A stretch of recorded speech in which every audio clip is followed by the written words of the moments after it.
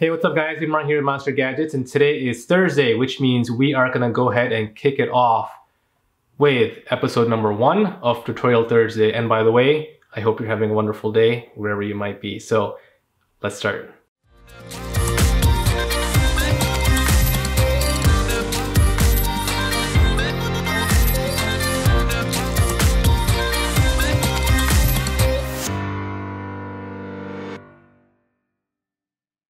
All right guys, welcome back. So today we're talking about how to level out your audio levels. Obviously you'll be shooting in different situations, different surroundings, different environments, which means your audio level is always going to be different. But when you're putting it in post-production and you're putting all your clips together, you want to make sure for your audience, your level is audio. You don't want to be in a position where your one clip is extremely high, other clip is extremely low, and then people have to turn their speakers up or speakers down. And the worst part is when all of a sudden your audio level is low and all of a sudden it kicks it really high and people are like, like I can't follow, and they gotta like turn it down, or if they're wearing headphones, they gotta take the headphones off or whatever. So anyways, the importance of having an audio level that's leveled is obviously a professional look, but also making sure that your audience has a wonderful experience listening to as well as watching your videos. So let's just go ahead and jump into Adobe Premiere and let's figure out how we can level out your audio levels. Alright guys, so we are in Adobe Premiere. I've got 2 clips that I created just so we can see 2 different audio levels. Couple of things to note on here. Number 1 is your audio channel, which is the first one here, and towards the bottom right here. This is our second audio right here. And one thing you want to do is you want to make sure you've got your audio meter on your Adobe Premiere loaded. So when I play these clips, you guys can take a look and see how the first clip is and where it lands. It's basically peaking at about -2, -4 decibels. And the second clip, it starts off at -4, -6. And really when I start whispering, it comes down to about -18 or -16. So I'll go ahead and play that now so you guys can take a look and see what this sounds like. All right, for demonstration purposes, this is my normal tone. We're gonna use this clip to test out the audio levels. All right, now for demonstration purposes, I'm using a lower tone of voice to see the audio level. So as you can see, the first clip I was talking a little bit louder, which means it's a little bit louder, so it's going to be a little bit higher volume. And the second clip, because I'm whispering, it's not as high. So for us to stabilize these two, there's 2 things we need to do. Under your effects panel right here, we're going to go ahead and type in multi-band. Multi-band. So we need multi, I'll type that in. And then as you can see under, I'm not going to look at the presets because I've had that set. Under the audio effects, you'll see a couple different things. Multi-band compressor, obsolete, and multi-band compressor. So you don't want to select the obsolete one, you want to select the compressor. So we're going to click and drag this and drop it onto our audio, just like that. And then you've got that effect on here. So under the effects control tab, we're going to scroll down to where it says multi-band compressor. Under custom setup, let's go and click on edit. In here, this screen looks a bit overwhelming. There's a lot going on, but don't worry, we'll get through it. For whatever reason, I'm not sure why Adobe has it this way, but as a preset, as you can see, broadcast is selected, but there's really no values that are showing up. So we're just gonna go ahead and click on this drop-down menu, and you can go ahead and pick anything from the drop-down menu. It doesn't matter what it is. And then we're gonna go ahead and go back and click on broadcast. When we do that, as you can see, now it's got those preset values set for us. The only thing that you have to do in here and really edit is two different things. Number 1 is the attack, and number 2 is the release.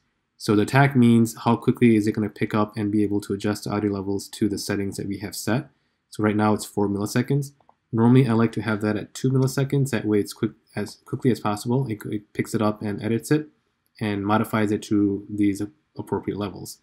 Now for a normal person, you won't be able to tell because 2 milliseconds is nothing. So the way the audio is playing, it'll be stabilized before you can even notice it's being stabilized. So once it attacks it or stabilizes it, at what point do we want to go ahead and release it so that it drops back down to the appropriate level? It's set to 500 milliseconds. I like to have that around 300 milliseconds, so I'm going to just go ahead and put 300. So that way it's a nice level. Once that's done, we're going to go ahead and click out of it.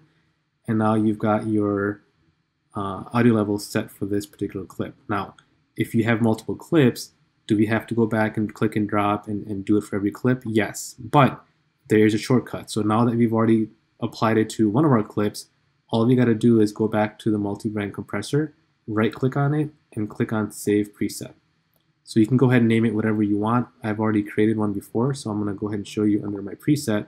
I called it multi-band compressor preset speaking. So that's just my cue for an interview that I'm doing. I'm going to use that preset for all my interviews. So once I've got this preset made, all I do is click and drag and bring it over onto my other clips. So if I've got 5 different clips, I won't have to go through this multi-band compressor, drop it, go into settings, and re-edit it.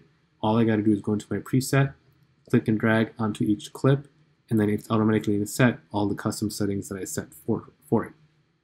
So let's go ahead and play this clip now, and I'll show you what this sounds like with the audio now leveled.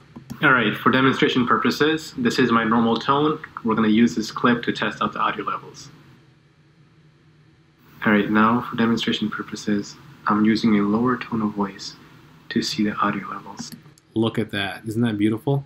So as you notice, the first clip is leveling out basically at -2, almost at 0, maybe at -3. The second clip, even the whispering part, is coming out to about -6, -4. Now, if you wanted to make that higher, you certainly can.